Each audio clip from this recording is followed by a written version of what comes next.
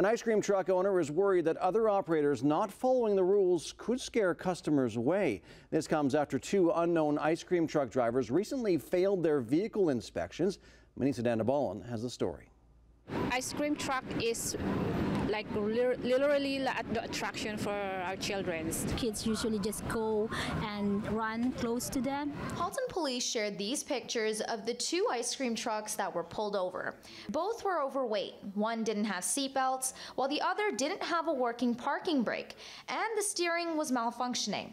Police have obscured the identifying markers. So certainly we want to make sure that all commercial motor vehicles are safe, but especially commercial motor vehicles that are operating in our neighborhoods and near children. There's a special attention that needs to be paid to those vehicles. For parents who have kids who love going to the ice cream truck, it's a little concerning. When you have more than one, you do worry as a mom that maybe, there's a lot of them on the road that may or may not have the necessary safety features in place. But there are other ice cream truck drivers who are following the rules. Jimmy Raptis and his wife have been operating cool gyms for almost 20 years.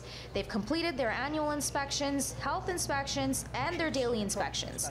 They also have a commercial vehicle operator's registration, which is needed when any truck weighs over 4,500 kilograms. There's numerous things that you have to do than just get in the truck and drive. And to have non-operational brakes is a little scary to me in a truck like this. I don't know if it's just inconvenience for them to do all this or a money thing, but I'm not really sure.